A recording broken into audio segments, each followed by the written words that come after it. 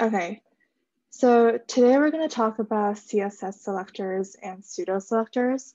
So previously we learned about HTML, and today we're going to dive into the more styling aspect of web design. So before we get into the actual concepts, there's a few announcements that we want to make. So the first one is that the ad drop deadline is tomorrow. I believe that there's a $10 late fee, but I think like the deadline itself is officially tomorrow. So please use your enrollment code as it expires after tomorrow. Homework 1 is technically due right now. So you should have already completed it and turned it in via the portal. Please refrain from doing your homework last minute, especially if it's something that you might have trouble with. So you want to like make sure you have enough time to like go to office hours and ask like a TA for help. For Piazza, check portal submission debugging on Piazza. We saw a few people email us or ask private questions on Piazza about like homework questions that they had, which is completely fine. And we will be trying our best to get all of those answered on time. Also on Piazza, you may have noticed that we sent out an announcement about Discord. So from the feedback from like the first lecture, we realized that most of you guys wanted a Discord for the decals, so we made one. So you can add yourself to that Discord right now, and the link is on Piazza. Wait, actually, maybe it's not posted on Piazza left yet, but you can check it later for the post. Lastly, we also have OH, and since we're using Discord now, some of the TAs will be hosting their OH on Discord, while others might stick to Zoom. So please like check to make sure like whichever platform the TA is using. And if you have any logistical questions about the course, please email us instead of using Piazza, as we want to keep Piazza mainly for like course-related assignments and announcements. And as always, you can give us anonymous feedback at wdd.io/go/feedback. And you can always add songs to our class playlist, which we'll usually play at the beginning of class at wdd.io/go/Spotify.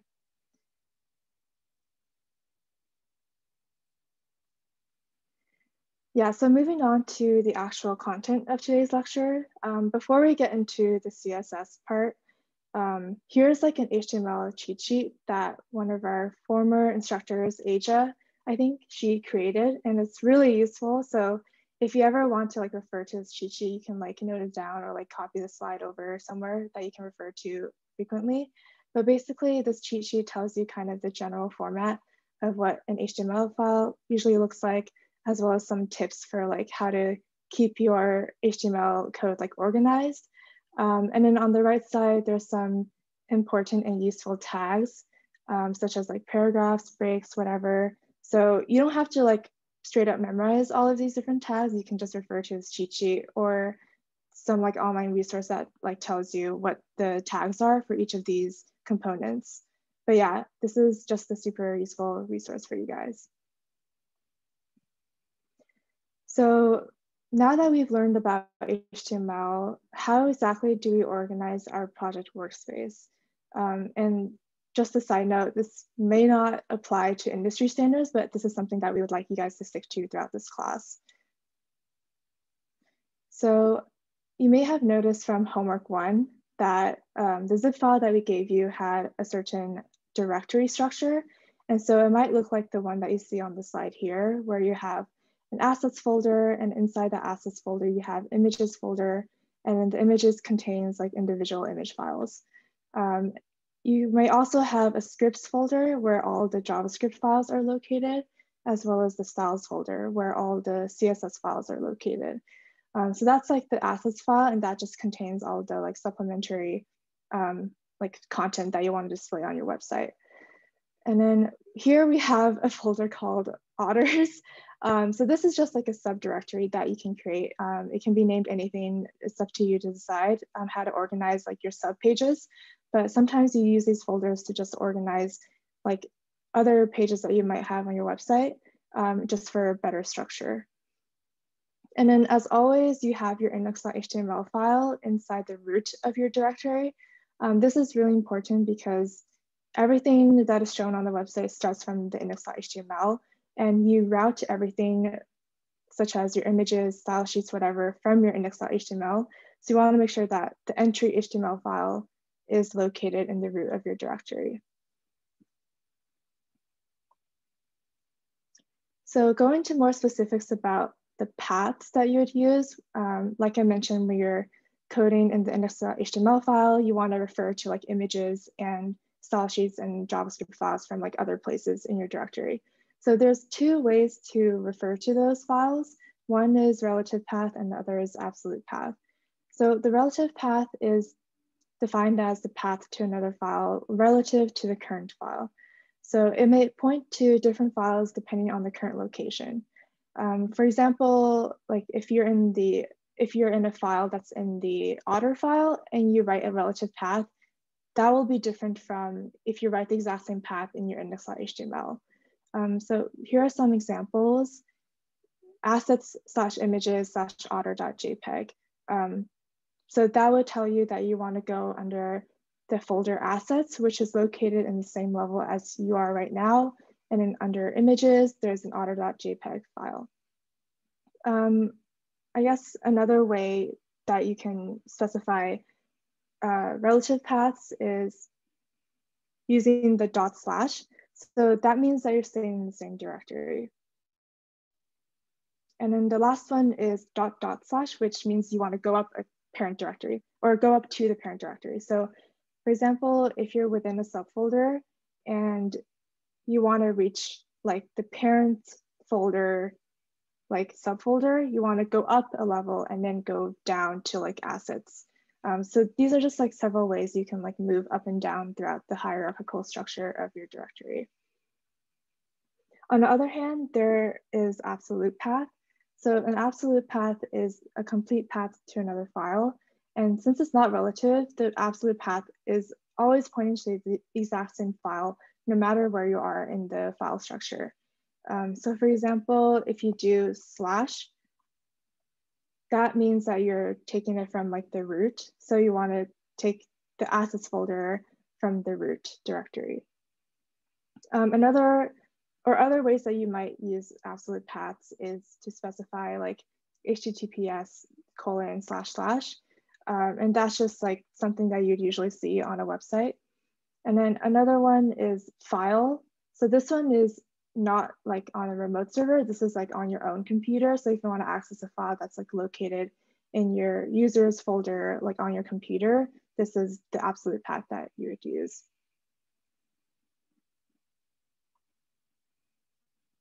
Yeah, so again, we just wanted to kind of like visually show you guys what this looks like when you're like linking files within the index.html file. So here we have an image and the path is assets/images/otter.jpg. And so on the left side, you can see the file structure of what we have for our project. So currently we're in index.html, and that's on the same level as otters and assets. And here we want to get the otter.jpg file. So that's located under assets and under images. So we use the relative path assets/images/otter.jpg. Yeah, so this is kind of like what it looks like.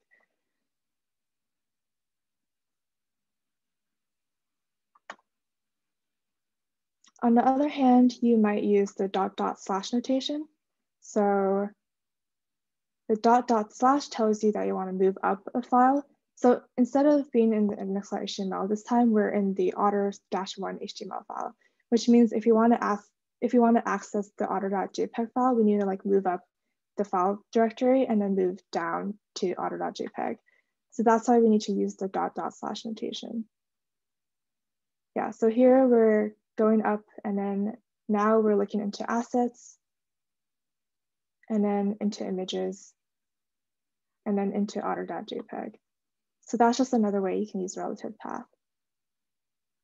We usually prefer relative paths to absolute paths just because if you like, I guess the reason why is because absolute paths, it might change. And so we don't want you to like face an issue later on where you're like, maybe you move a file like around, and then the absolute path, or sorry, the absolute path wouldn't change, but I think the relative path is more concise. And so we would rather have you guys use relative paths than an absolute path.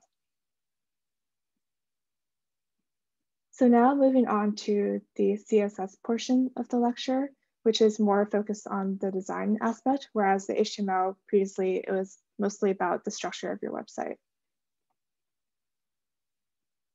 So we want to break this down into 4 main concepts. The initial one is files and linking CSS. So before you code anything in CSS, you want to make sure that like the style sheet is correctly linked in your HTML file. Otherwise, if you don't correctly link it, none of your styles will show up on your page. So how does the HTML file know where to find its CSS? Well, inside the head tag, usually you have like title. Now we're going to add another tag called link. And so link is going to be referring to your style sheet. And the syntax is just link rel equals style sheet, type equals text/CSS, and then you put the file path inside the href attribute. So there's no need to memorize this. You can just like copy and paste this whenever you want to reference a style sheet, but make sure that your file path is correct. And moving on to the syntax of CSS. So it's pretty different from HTML in that it's less about like you're not actually coding anything that'll show up on the website. It's just about modifying and adding styles to existing elements on your HTML page. So this is kind of the general format of what a CSS line of code would look like. So you have the HTML element, which is h1 here. So it's a header tag. And then within the curly braces, you have 2 attributes and their values. So the first one is color : blue semicolon. So that just tells you that you want to change the heading text to a blue color. So color is the CSS property, and then blue is the property value. And make sure that at the end of each line, for these property value pairs, you want to put a semicolon, otherwise your file will not compile correctly. So here's kind of like a visual representation of how CSS is applied to your HTML page. So here you notice that in the head tag, we linked the style sheet. And so that's referring to the style.css file that we have on the right side. And inside the style.css file, you can see that there's property and value pairs apply to both div tags and h1 tags. And so basically the style is applied, or like the first style for a div is applied to the div tag here. So you can see that it's a very like logical like application of like the width and the background and the color is applied to like everything that's within this div tag. And then for the h1 tag, it's basically the same, except it's because h1 is within div, it's applied just to the h1 tag. So this is just like how you can apply styles to different elements on a page, even when they're like nested within each other. So going more in depth about selectors. So basically selectors tells us what elements in the HTML we want to select or apply these CSS properties to. So like what you guys saw on the previous slide, we use the selector div to apply the font size and the color to the div element on the page.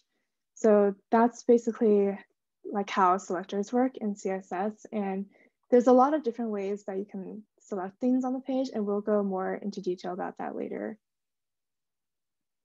And the next part of it is property and value. So the property defines what exactly we're changing about the selected element. So it could be like background, it could be color, font size, like margin, padding, etc. And then the value is specifying how we are changing it or what it could be changed to. So together, these property value pairs become a declaration or a rule. And so each of these rules that are within these curly braces is basically applied to the selected element, which is the div. And some other kind of like miscellaneous, very small things to notice is that Rules for a selector fall between curly braces, and I kind of already mentioned that. So yeah, that's just the general structure of how you include rules within the selector elements that you want to change. And then again, make sure to remember that each rule is separated by a semicolon. Otherwise, the CSS wouldn't compile correctly, and it wouldn't recognize that like this is a rule if you don't like end it after like 32 pixels. It would just like carry on to the next line, and then CSS would be very confused. And then lastly, comments written in CSS is surrounded by /*. And so this is just another way you can comment things out in your code. It's different from HTML where you use like angle bracket, exclamation mark, dash, dash. So next we'll move on to CSS selectors specifically. So for example, here on the left side, we have 3 different paragraph text indicated by 3 different like paragraph, like open and closing paragraph tags.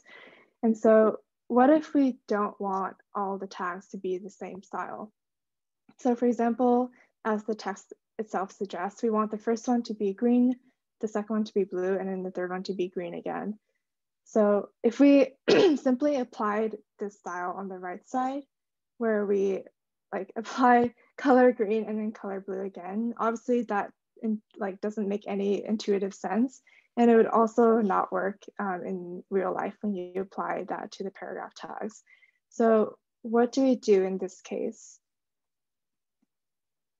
We can make an attempt by designating the second paragraph tag to be a div tag instead of a paragraph. And in this way, we can like segment it so that only the paragraph tags are color green and then the div tags are color blue. However, this could run into a lot of problems in the future because maybe you want the blue text to be a paragraph and you don't want that to be a div. And there's a lot of other ways you might run into problems, like semantically, it might be confusing for you if you change everything to like a different like type of component.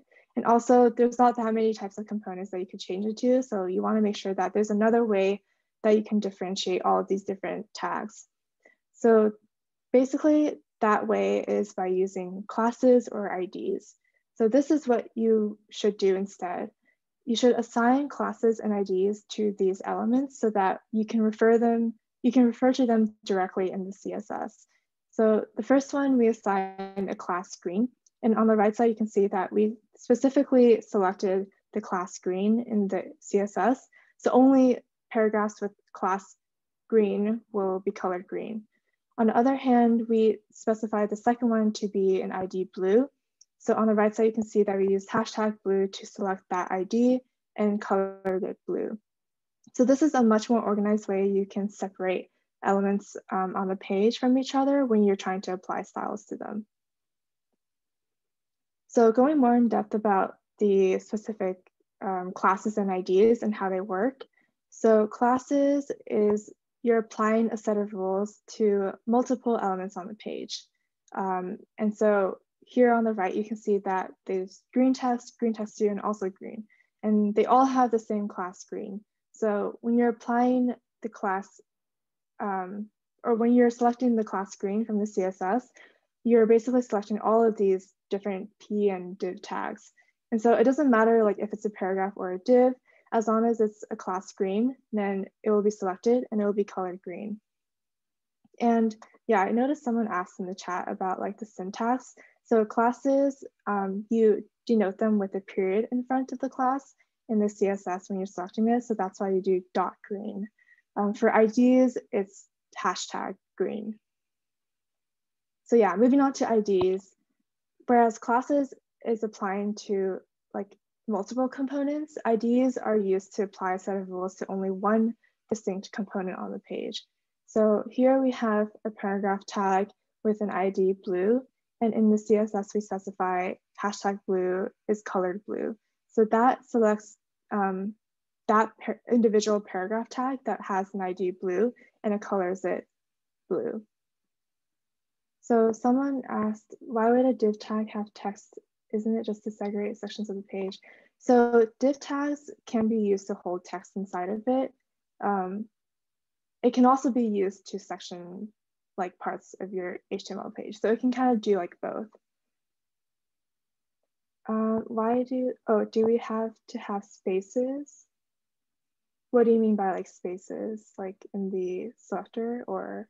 A little like curvy bracket and then like another line color blue and then another. Oh, okay. So you mean like the line break between like the curly brackets and the color blue? Yeah. Okay, yeah. So I think that's just a way for us to like organize our code in a more readable fashion. If you like put color blue and then like, for example, let me go to a previous slide.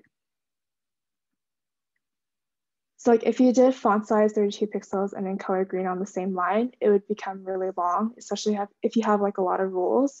And if you like condense it even more by putting it on the same line as the curly braces, it's just very hard to read.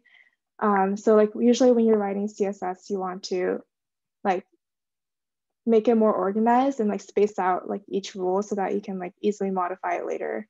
Yeah. And it doesn't affect it when there's like.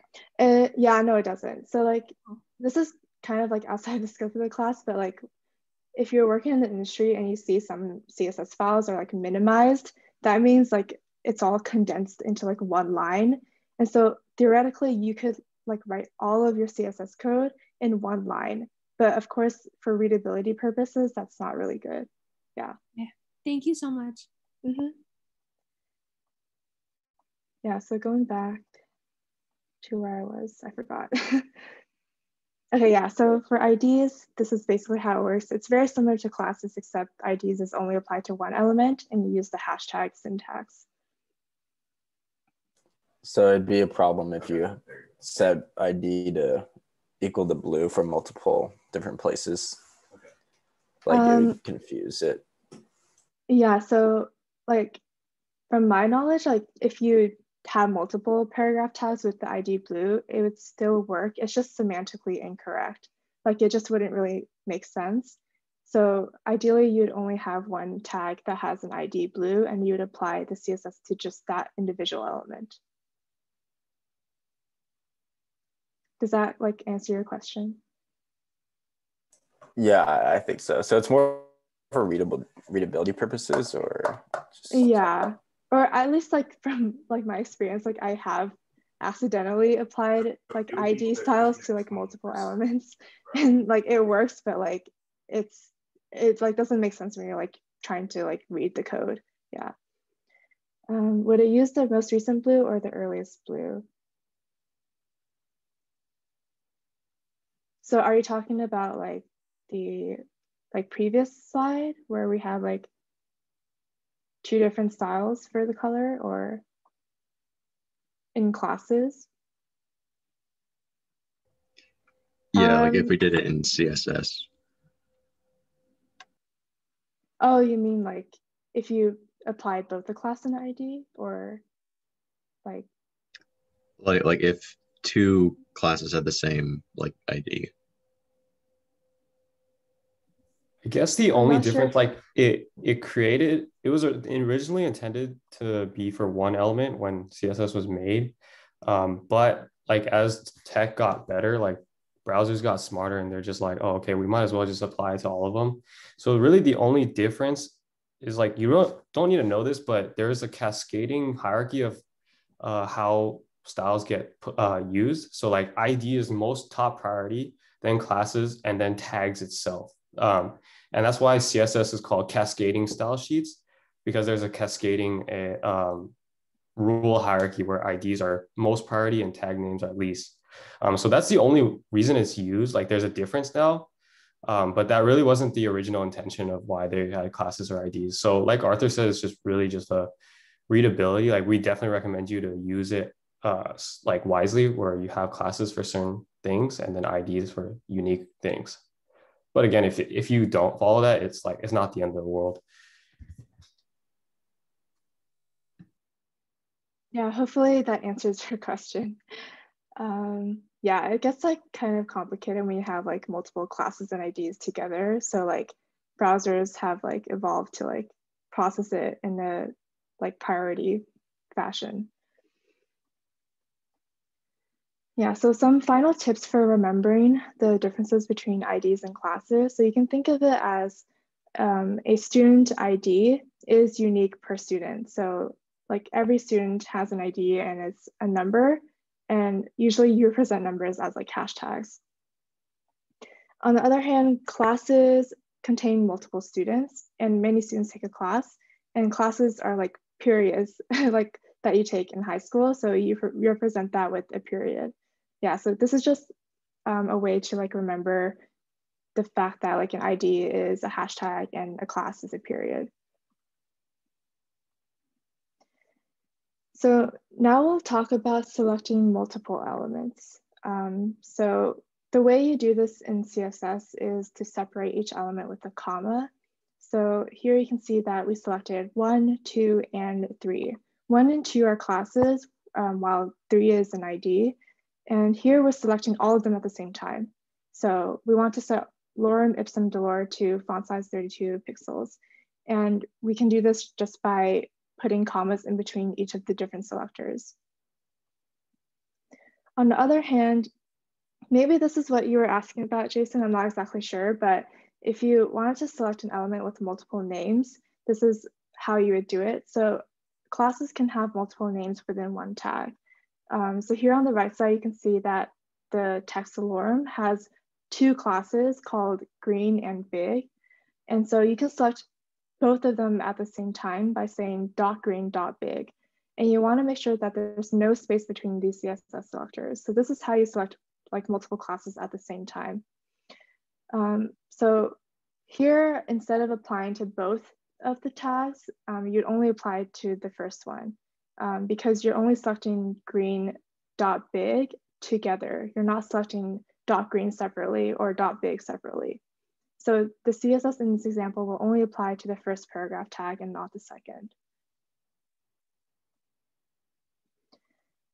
Another way you can select elements is by selecting nested elements. So here it's denoted by a space between the selectors. So I can tell how I made this slide, but basically you have a div with an ID J, and inside that div you have a paragraph tag with the class part. And so, yeah, basically you have a paragraph nested within a div tag, and you want to select the paragraph tag that's within that div tag. So this is basically how you do it. So you say hashtag J space dot part. And so you put a space in between the selectors, and that tells CSS that you want to look inside the ID J and then furthermore look inside the class part. And so this would apply to just the paragraph tag, and it would make the font size 32 pixels. Someone asked, periods in CSS replace spaces in the HTML class.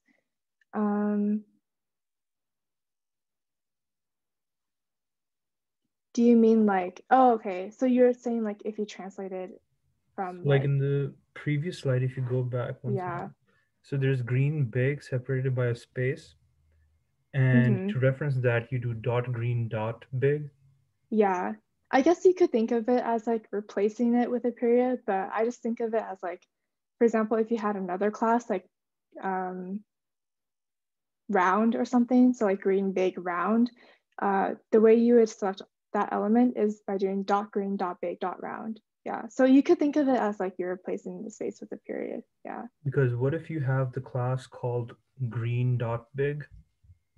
Like that's the name of the class. Yeah, so I don't think you're allowed to have periods within class names. I think that would run into conflicts with like how you select in CSS. Yeah. So you can like use hyphens in class names, but I don't think you can use periods. I think it would error. Yeah. I see. Okay, thank you. That makes sense. Okay, I'm like really slow at reading, so hopefully Howie can answer all your questions. Okay. Moving on to pseudo-selectors. So pseudo-selectors are a little bit different.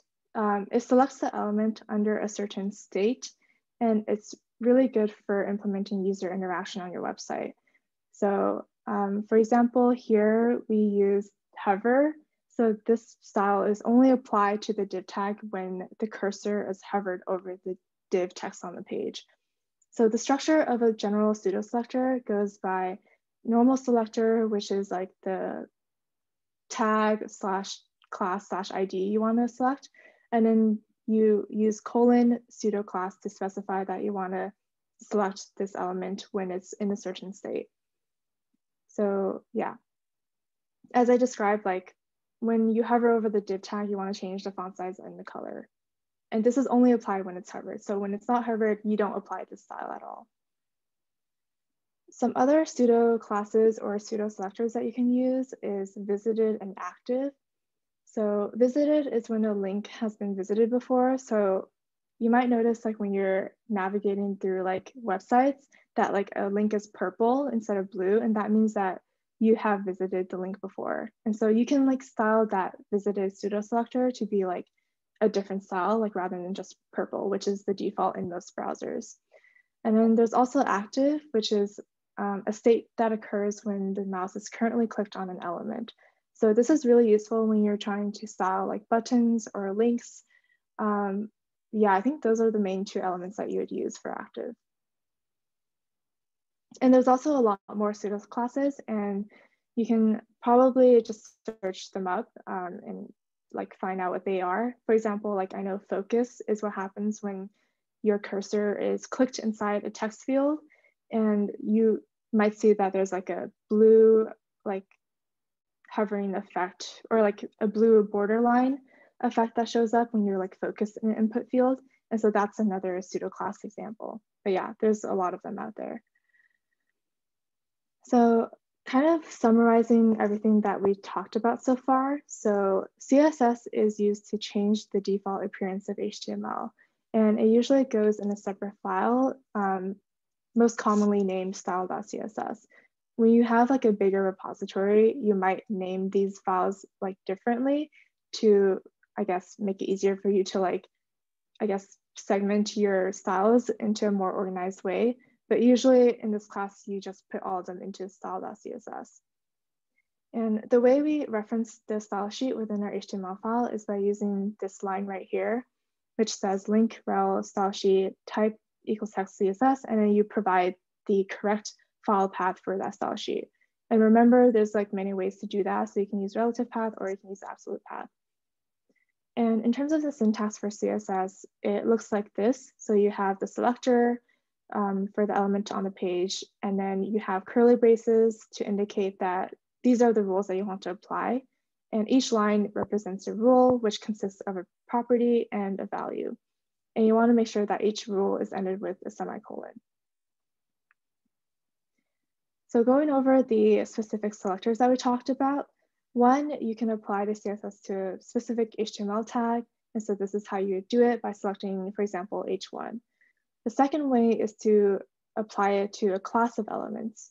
And you'd use that with, or you'd use that by selecting with a period. The third way is to select using a specific element, and you'd use the ID for that, and that is denoted by a hashtag. And then lastly, there's like a lot of ways you can select multiple themes on the page, so you can use that by doing commas in between the different selectors. For pseudo selectors, there's a lot of ways you can style, for example, links. Link is really, I guess, interactive by nature. So there's a lot of pseudo selectors that can be applied to it. So the first one is just like a default link style. The second one is what happens when a cursor is hovered over the link. And so you want to apply a certain color or text decoration. Yeah, so that's one way you can change the link when you hover over it. Another one is what happens when you currently click on the link. And so you use that with active. So that basically says that when you click on the link, it becomes active and you want to change the background to light gray. And then the last one is what happens when you have visited it before, which by default is a purple color, and you might want to change that as well. So you'd use visited as the pseudo selector. Yeah, so this is kind of a summary of some, I guess, possible rules that you can apply to change how a text or div appears on your page. So the first one is, I guess, changing how the text appears. And you can do this through color, font size, font family, text decoration, etc. And so that's usually applied to text. So that's like paragraph tags or even div tags or H1 tags. And then the second one is changing size and spacing. This is usually for like blocks on your page. So this could also be applied to div tags, but this is, I think, more applicable for like images or specific like shapes that you might have on your page that you might want to change like the size and spacing of. And then last but not least, we have just some other extra styles that you can apply, such as background color, border, and border radius. And you'll see like throughout the course of this semester, there's a lot of other styles you can apply to, and we'll go more into depth about them as well. Yeah, so just to provide you guys an overview of what the spacing styles might look like. So this is what you might see if you use inspect element on a page and you look at a specific like div tag or like a box, and you see that there's like a breakdown of these, I guess, 4 levels that you could like, I guess, decompose the box into. So when you have like the margin on the outside, and then you have like the border, and then within the border you have padding, and then within padding you have the actual content. So we'll go more in depth about the spacing, like, I guess, box hierarchy within the design lecture, but we just want to kind of give you guys an overview of what this looks like. A note on colors. So throughout these slides, we've only used like very basic convenient colors, such as blue, green, light blue, beige, etc. And these are kind of like default values that the browser has that you can use just by like using the name itself, like blue. But if you want a more specific color, you want to use the hex code. And so hex code is usually written with 6 digits preceded by a hashtag symbol. So for example, the WDD green color that we use is hashtag 75C36E. And we showed on the right side that this is kind of the shade that it looks like. So if you Google search like color picker, it will automatically pop up this like very convenient color picker tool that you can use to just like try out different hex values and see what the shades look like. So now we'll move on to a demo to kind of apply everything that we've seen so far. So let's go to this link, www.io/go/html css-demo. So I'm gonna stop sharing screen and go to that.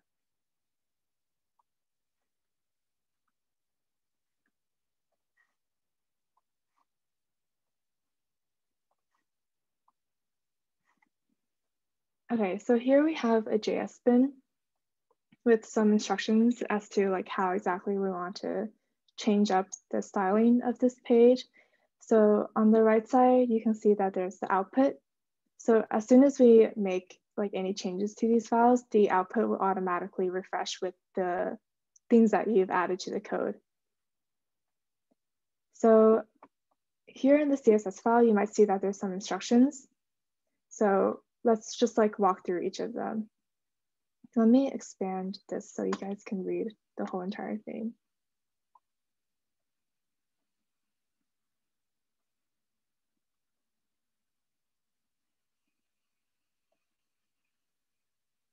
Yeah, I'm not sure why the text isn't wrapping here, but I guess hopefully this is more readable. Okay, so let's start by looking at the HTML file on the left side. So we have an H1 tag with the name Susan Chen inside of it. And then we have an image below, which is not showing up, unfortunately, but let's just ignore that. So we have here a paragraph tag, and then we have an unordered list. And within that list, we have bullet points for these different like foods. Okay. Also, Susan Chen is a former TA. That's why her name is here. Yeah, okay, so starting with H1, we want to change the font size to 36 pt and margin bottom 0 pixels. So does anyone want to like give a try and like maybe like type in the chat or like say out loud what exactly they would code in the CSS for this.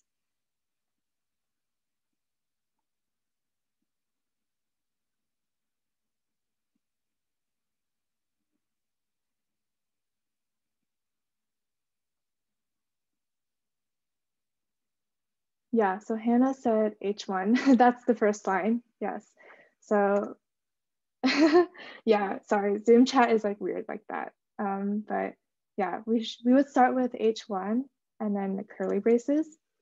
And it automatically gives us like a closing brace for that, which is really convenient so we don't mess up our syntax. So yeah, the first thing we want to do is select the element with the tag name. So here we select it by saying H1. And then inside the curly braces, we want to apply the actual rules. This is pretty self-explanatory, so I'm just going to do it myself.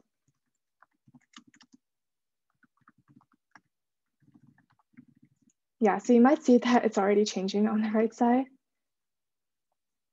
So previously the H1, if I delete this, it's a smaller font. But now after applying this, we can see that it has changed. Okay. Next, we want to do the paragraph tag. So again, similar to what we did before with the H1, we want to declare the selector. And then inside the curly braces, we want to specify that it's a certain font size and we want to change the line height. So yeah, you can see that the spaces between each line of the paragraph has increased because we changed the line height to 1.5.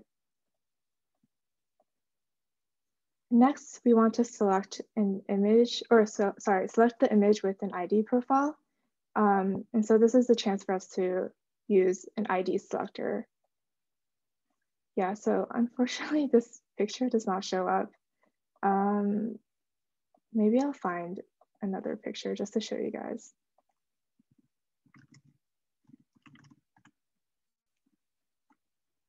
Let's just go with the cat.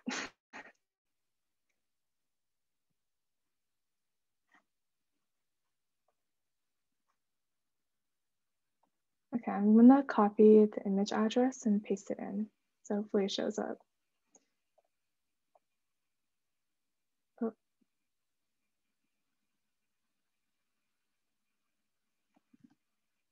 Okay, yay, we have a cat now. Okay, so we want to basically make this image a circle instead of like a rectangle shape as we see right now. So first we want to select this with hashtag profile. Actually, sorry, first thing we need to do is actually assign the ID to the image tag. So we want to say here in the HTML, ID is profile. Yeah, okay.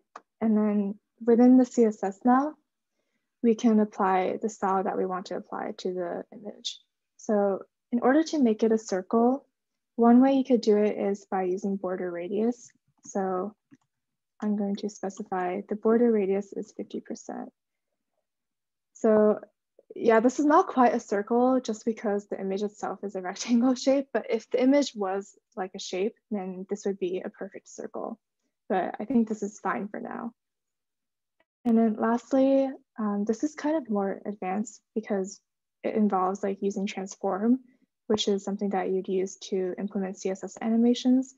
But the fourth one is asking us to use the ID and change it when it's hovered on.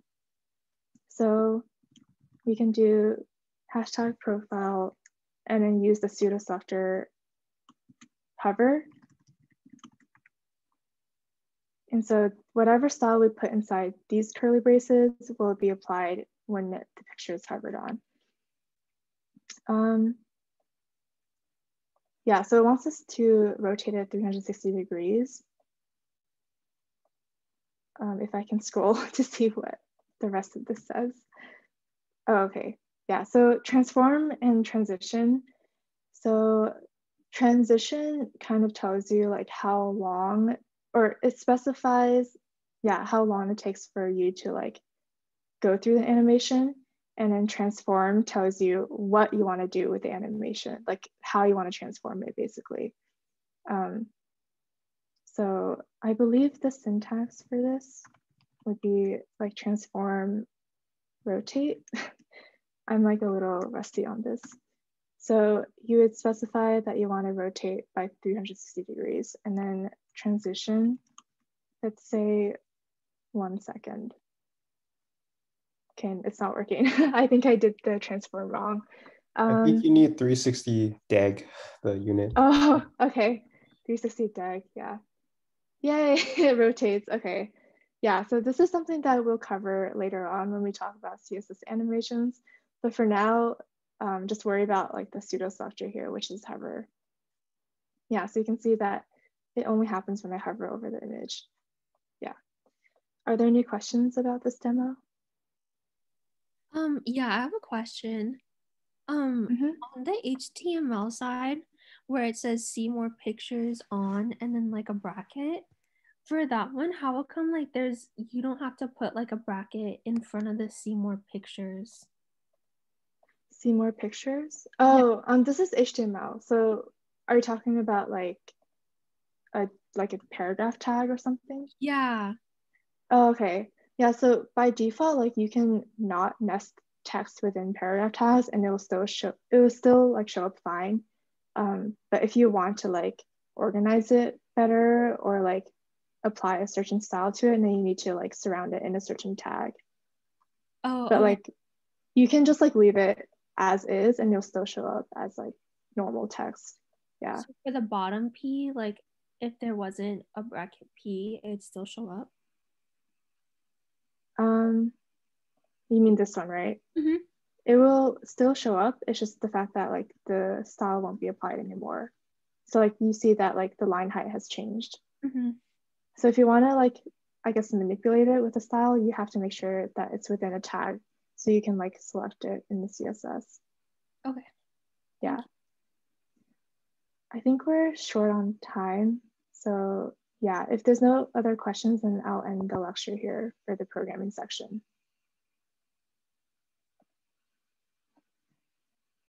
Okay, for some reason I wasn't able to share my screen, so that was great. But yeah, so since Julia just went over all of the CSS, now we can start applying some more design principles to whatever we're trying to CSS. So today we'll be going over visual hierarchy through spacing. And yeah, let's get into it. So this can be kind of broken down into the importance of spacing, and then we'll go into like a little bit more detail about the different types of spacing that there is.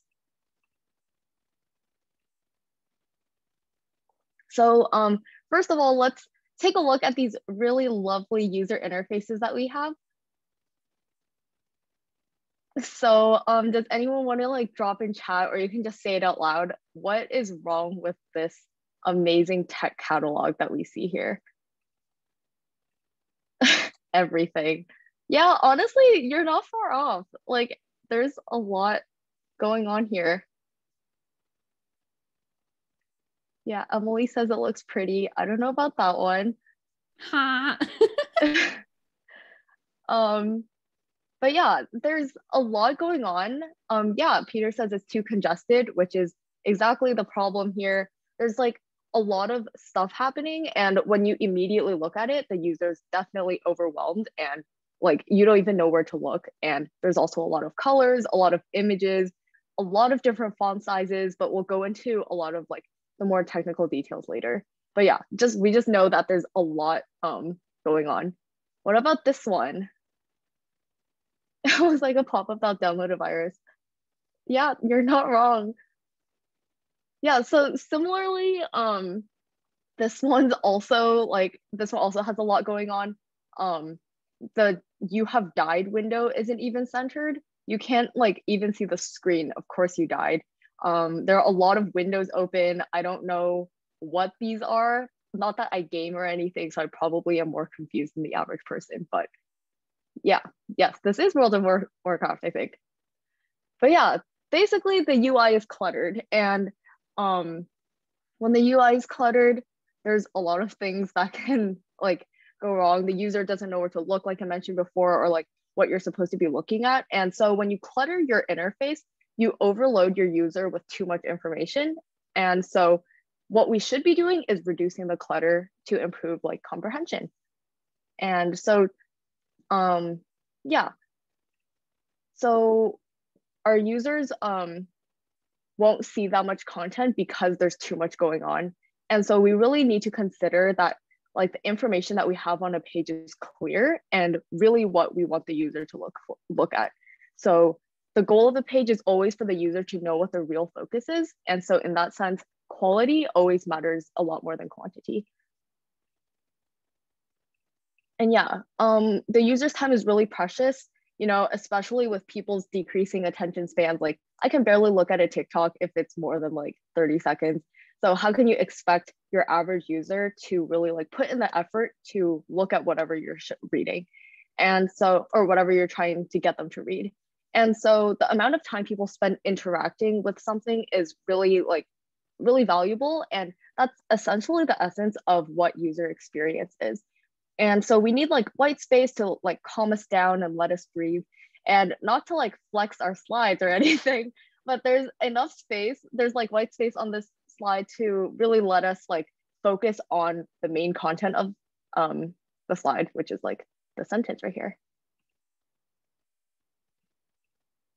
And yeah, so that leads us to like our main focus of today, which is visual hierarchy and just creating a hierarchy of information.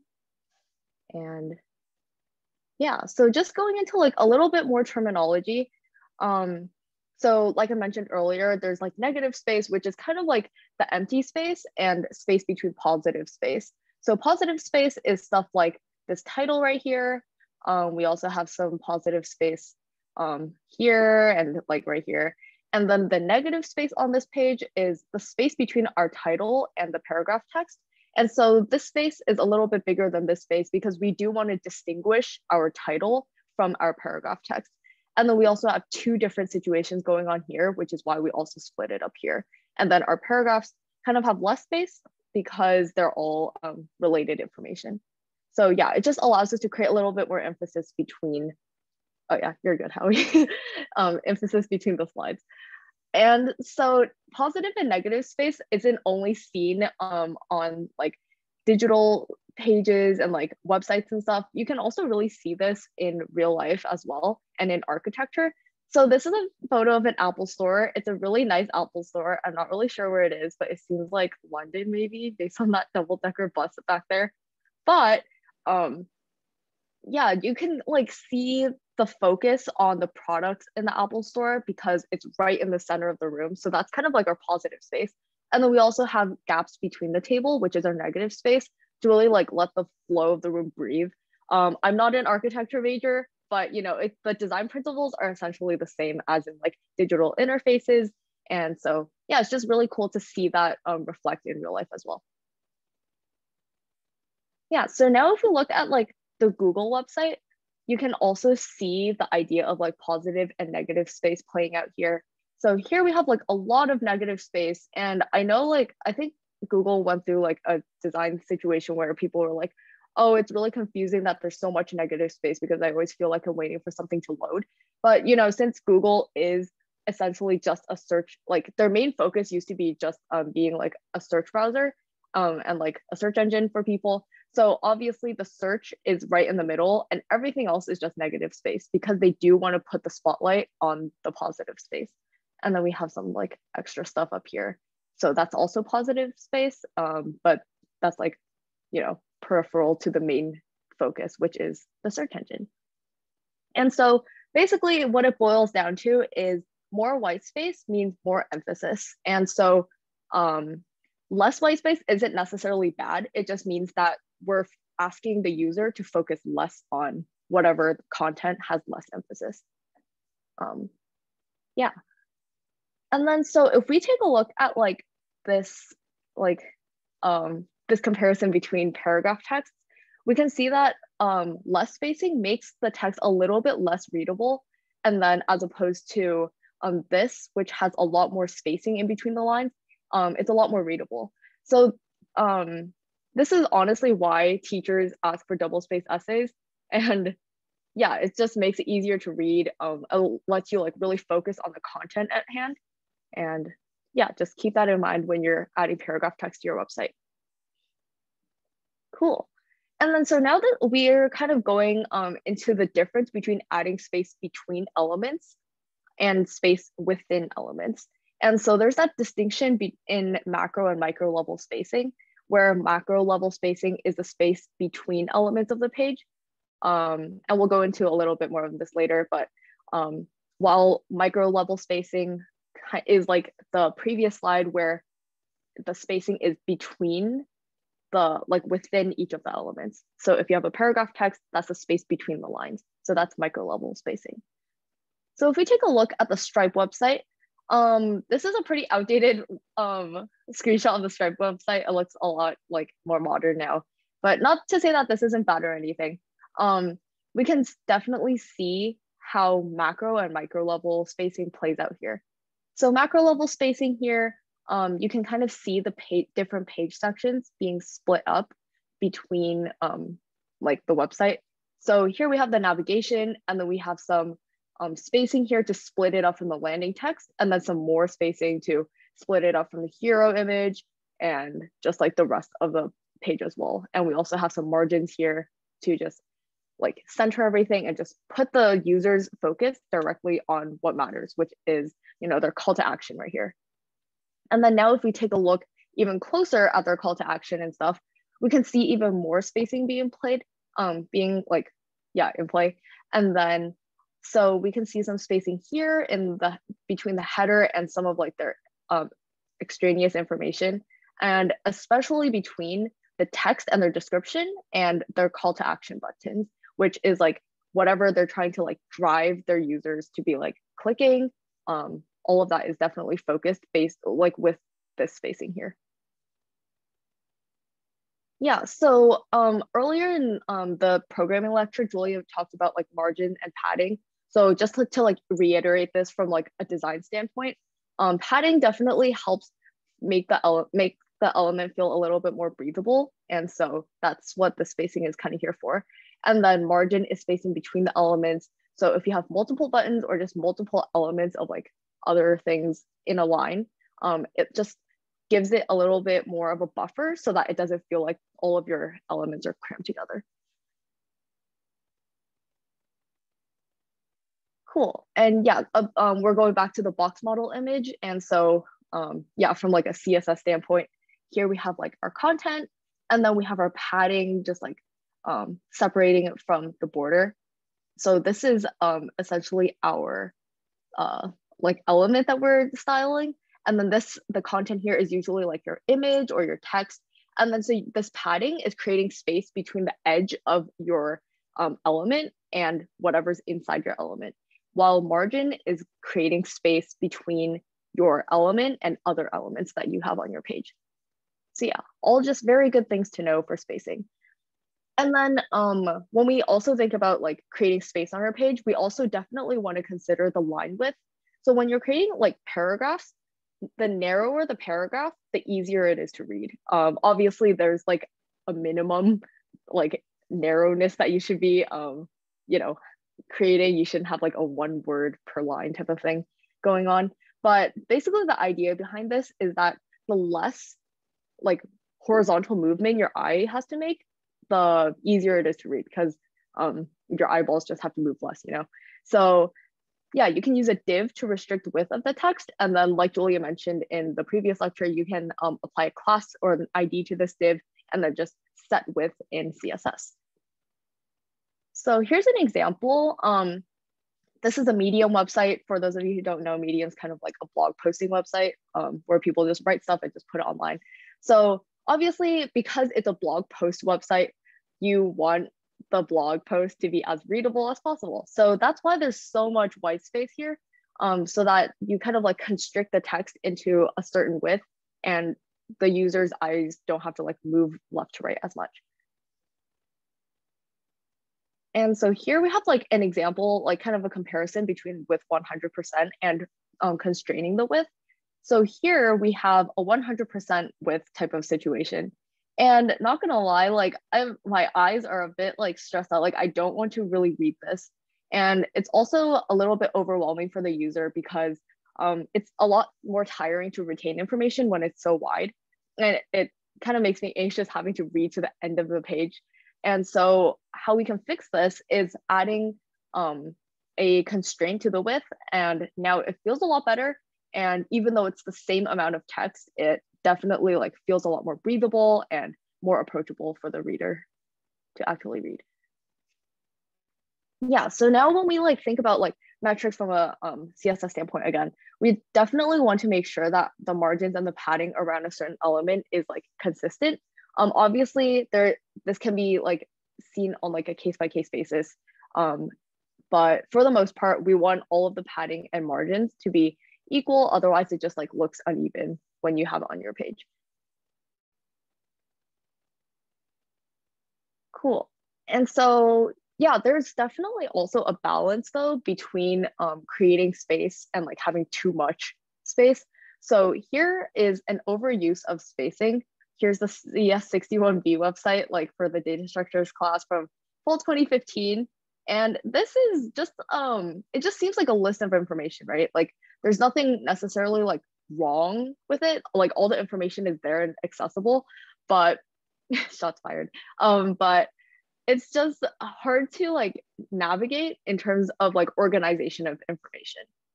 So if we go to the next slide, it's a little bit of bigger picture. Oh, yeah. Oh no. But yeah, so here, if we like grouped together certain chunks of information, it would definitely be a lot easier for people and students to just navigate.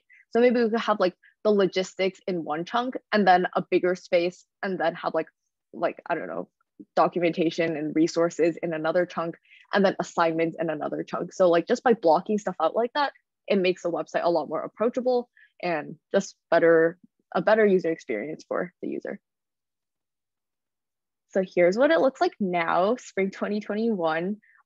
Yeah, information is organized a lot better and it's just a lot more approachable. So that's that. And yeah, so just avoid the barren. When you do use spacing, make sure you're thinking about the spacing that you're adding. Don't just like add it everywhere, because otherwise you're going to get a full 2015 CDS61B type of situation going on. So yeah, when we talk about like creating rhythmic structure, what this means is, so like going back to our nice striped website, we're just making the structure a little bit more predictable for the user. So here we're like increasing it gradually, and then we're also keeping it consistent with like this. So here we have like a smaller like landing area, and as you scroll down, it increases, and then you scroll down a little bit more, it's not going to drastically decrease to like a small div again. You have like a pretty similar situation going on to like here. So any transition that you have, it's a little bit more gradual, and it's the user can expect what they're going to be able to see. Cool. And then as for like symmetry and stuff, here's a screenshot of Aja's Instagram. So go ahead and follow her art Instagram if you aren't.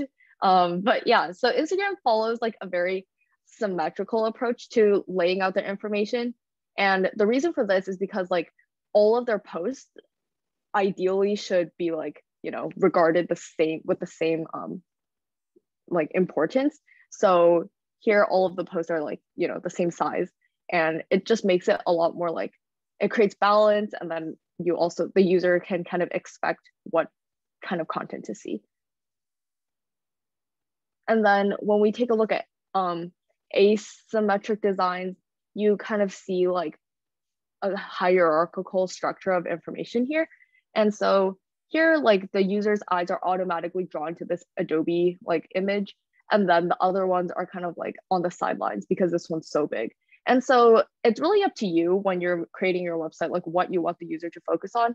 If you want all of the information to be presented equally, then you would take a similar approach to Instagram's. And if you want to highlight something, then you could take like this approach where you kind of highlight one thing in particular. Cool. So yeah, that's pretty much the end, but just like some things to note.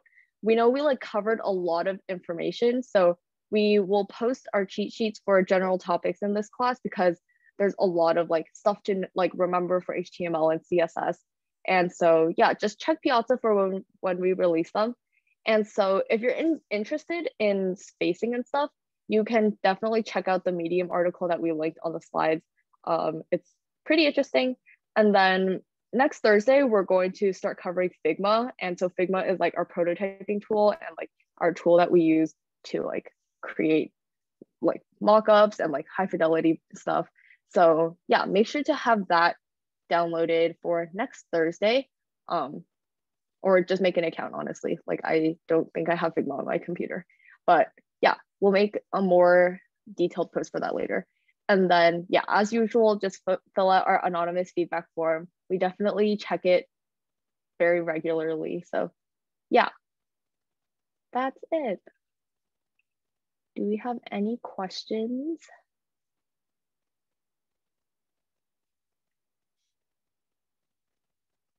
I had a quick question about one of the slides.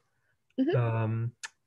There was something about like Gestalt principles should determine spacing. So I was wondering what that is. Yeah, I'm not like super like knowledgeable about it, but I do know that it refers to like the idea that people have, it's like a psychological principle that people tend to group things by different, so that's like the idea of like overuse of spacing and how people are able to group information together. And so that's kind of like the principle behind it. I see that. But yeah, it was like made in like the 1920s, some psychological idea about design principles. Oh, I see. That makes sense. Thank you. Mm-hmm.